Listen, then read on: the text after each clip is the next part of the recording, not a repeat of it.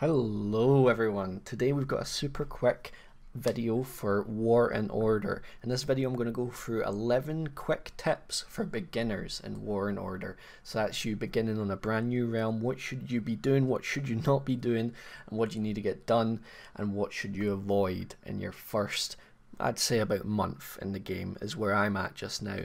But let's get right into it.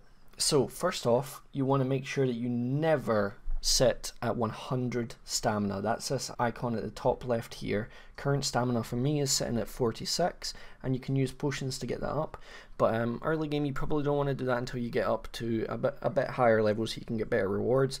Basically the ways to spend stamina is to be attacking monsters. Right now all my troops are out farming, which is I guess another tip 1.5. Get your troops out farming, but go attack monsters. You can use this little button here to look for monsters at your level.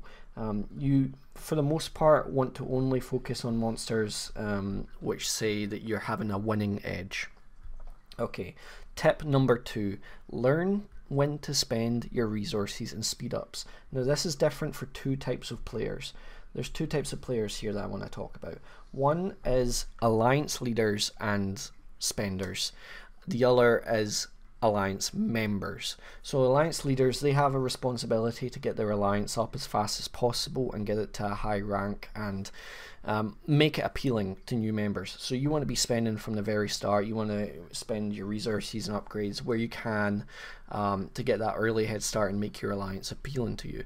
For regular members though, about 2 weeks into the server length, and again at 4 weeks, there's an event called Strongest Lord. Strongest Lord lets you spend speed ups and resources in order to get your rank up in the event. Right now I'm on Gather Resources, which is phase 3, and you as a member probably want to be spending your speed ups at this time rather than at the very start, because that way you've got a chance to, you know, feel out the server, see if it's the right server for you, and then you can invest in the game properly. One thing I will note is that you should probably always buy the Eternal Build Pack, otherwise you're just going to fall behind. That Eternal Build Pack is the thing that lets you build 2 buildings at the same time in your castle. Tip number 3 is do your daily missions.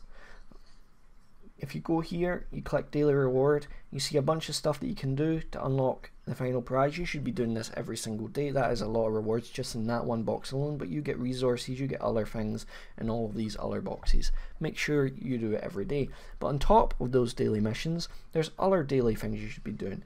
You can conjure 3 times per day. You can come over to this star ruins, click in here, you can challenge the beast, and then occupy a mine, and then you get these rewards. You get rewards from this every 5 to 20 minutes. It goes up over time, and there's a lot of stuff to do every day. You've got your pinatas, you've got your other events. Make sure you're doing everything that's on screen until it's all clear every single day.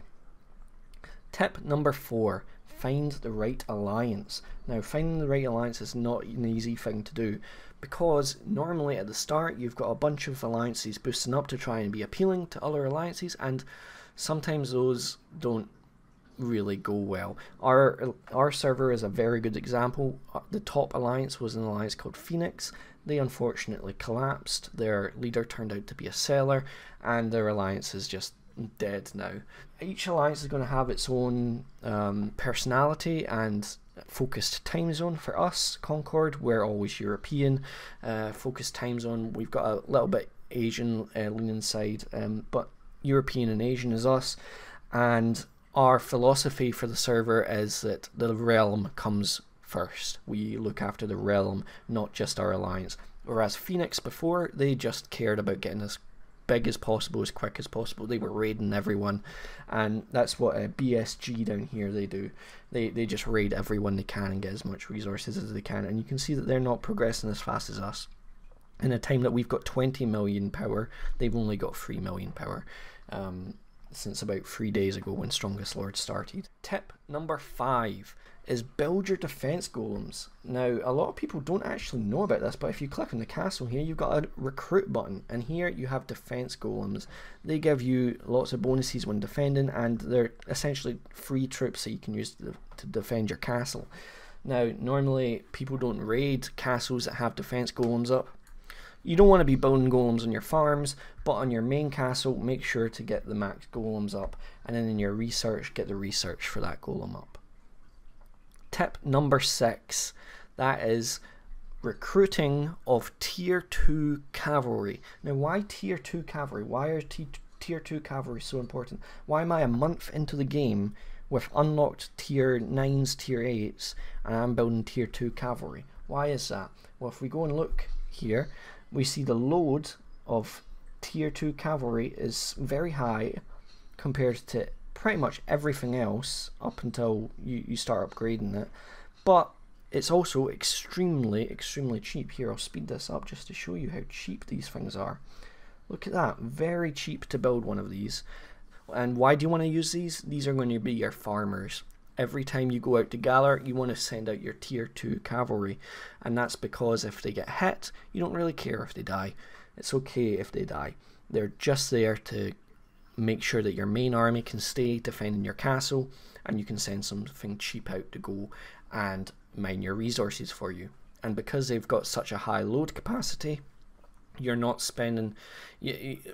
For example, by default, when you go to gather resources, it will default to your strongest load, and some of those might be higher to your cavalry or whatever. You don't want to be risking those out. Or maybe it's archers, they just don't have as much load as the tier 2 cavalry. Make sure you're sending those out. Tip number 7 is focus on only one beast. Now, I'm surprised to hear that people end up switching their beasts. You should not be switching what beast you're on. You should be focusing only one beast. The amount of speed ups, XP that you get is limited, so make sure you're only focusing one beast. You want to be leveling up their abilities. You want to be leveling up the beast itself by using all of your XP. That's why there's a use all button. There's not use individually button. And evolving it whenever you can. And once you get the talents unlocked, obviously upgrade those as well. Tip number 8 is focus your troops. So what you want to be doing is, there's 2 doctrines of troops that you want. You want to always have a front line, and you want to always have a back line, and that's for when you're doing solo stuff. For big group battles, you might want to only invest your archers because someone else might have a better defense, for example. But for your castle and your attacking monsters and stuff, you want to have one front line and one back line. So you don't want to go infantry and cavalry, you want one or the other. And the 2 groups that normally come about from these, just mainly because of how research and other bonuses, artifacts and stuff go, is you're going to be choosing from either infantry and mages or cavalry and archers. And that's, again, just because of how the bonuses go. Now, normally what people do, the most popular is infantry and mages, and that's because mages do a high amount of damage, and infantry are very good at defense, so they instantly appeal to people. For more aggressive players, you probably want to go cavalry and archers, but that's because you've got a bonus when you're on the attacking side for your cavalry. But also you need to have a good mix of all of them for your alliance, because there's events in the game that require specific troops to get specific bonuses, so you want to have a nice balance in your alliance. Personally, if you're on edge, I recommend going archers and cavalry, because you know that the majority are already going to go infantry and mages, and your alliance is going to be in need for some archers and cavalry. Tip number 9 is you need to know that the kill event comes in Strongest Lord 3. That's about a month and a half into the server lifetime. I think it's 6 weeks into the server lifetime, 6 to 8 weeks, and you need to be prepared for it. So by that I mean Strongest Lord 2 is probably when you want to be building up your troops, have a decent amount of troops ready to defend not just yourself but your allies. And after Strongest Lord 2, that is when you should be focusing on upgrading your medic tents, because at least if you're a spender, you're probably going to be needing that extra capacity in your hospital for all those troops that you made in Strongest Lord 2. Now, I'm playing it a bit risky. I probably should have these at higher level already, but I just don't think anyone's going to attack me as the leader of the strongest alliance, but maybe that's a bit too cocky. You should also be upgrading your hospital. That obviously gives a huge upgrade as well. and just make sure that you stay under the troop capacity or the hospital capacity for Strongest Lord 3 if you're not in one of the top alliances that can defend themselves against these kill alliances, the ones that are here only to get kills. So here we are at tip number 10. You want to clear the elite mines for your alliance. Don't be part of the problem. Help your alliance clear elite mines. So we'll go instantly into my alliance elite mines, and you'll see straight away this level 4 refinery has 0 people on it, and the reason why that is because it's so close to being done, and no one wants to send out any troops that are only going to be there for 5 to 20 minutes, right? They want to send out troops and not have to worry about it for up to 9 hours, right? So if you're active in the game and you know that you can be on in another hour or so, go clear these mines. That's what I tend to do whenever I'm know that I'm going to be active through the day, or just whenever I'm not sleeping. I only go out to the big ones when I'm sleeping. Right now we've got none that are got a big amounts, so we're just clearing them all up. And the reason for that is it takes a long time for these to respawn, and you don't want that time to be extended. See here, this one takes 4.5 hours to respawn. That's already nearly halfway into it. You don't want to have that time extended by them just sitting here doing nothing. So these 2 are wasted here. Someone really should go and clear these. Tip number 11 is to complete your mini games. And I see a lot of people, they end up forgetting to do these. So every day you should be coming in here and you should be doing your Infinity War. The rewards for it are great. The coins are incredibly worth it. For pretty much everything here is useful. And we go back and we see that there's also the classic Infinity War. That's where you progress through. You should be completing all of these, getting all the stars. You should probably be getting very close, if not completely finished, by the end of Strongest Lord 2 if you're a spender. If you're not a spender, it's probably going to take to about Strongest Lord 3 before you can start completing that. But then down here we've got another mini game. We've got the Army Assault, and the Army Assault is incredibly easy. You should definitely have that done by the end of Strongest Lord 1, and the rewards again are great, and you should be doing all of the difficulties as well, and just get them all out of the way. They don't restart, they don't refresh or anything. Just get them out of the way, get all those bonuses, and be ready to use everything that it gives you for the Strongest Lords, and it's going to give you a great advantage. Now the final tip, and one that you will see all throughout the game, half of your server is probably going to be them: build farms. It's incredibly easy to build farms for this game. It's incredibly fast to build them, unlike Infinite Galaxy where it takes quite a lot of time and effort. In this game you can set them up in a couple hours, and you should be setting a lot of them up. If you plan to be a free-to-play player, you should be setting as many up as you can. Now there's lots of tools out there that can help you manage these farms. I'm not going to go into them in too much detail for this video, but you can look it up and you can find some tips for those, or I'll make a video in the future about it. But yeah, get as many that you are able to manage. Personally, I've got 4 farms set up, but I'm thinking of expanding it to 8. I'm going to double it.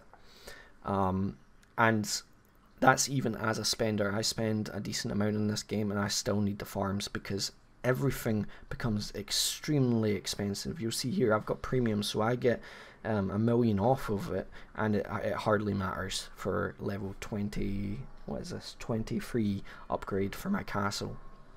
It hardly even matters. It costs a lot of resources to do anything once you get past the level 20s. So you need to have plenty of farms ready to supply your main castle. Now along with that farm, a bit of a last tip is have at least 1 combat farm. That's a battle farm, some people call it, and that's just a regular farm, except it's going up to level 19, and the reason for that is you don't want to be leaving your alliance with your main castle to go and defend your farms. You want to be using your farms to defend each other, and this combat farm is going to help you against the higher level opponents that are going to come and try and raid you. Another thing, of course, is to always clear your farms. Never leave a lot of resources in them, otherwise other alliances are going to see that and they're going to pounce and steal all those resources, and it's going to make even more drama than those resources are worth. So make sure you clear your farms. So I said this was meant to be 12 tips. I think it was actually about 15. Anyway, thanks so much for watching. If you enjoyed this and you want to see more War in Order content, please do subscribe to the channel and give this video a like. It seriously does help me out, and sorry about that notification there. Thanks so much for watching. Hope you all have a wonderful day.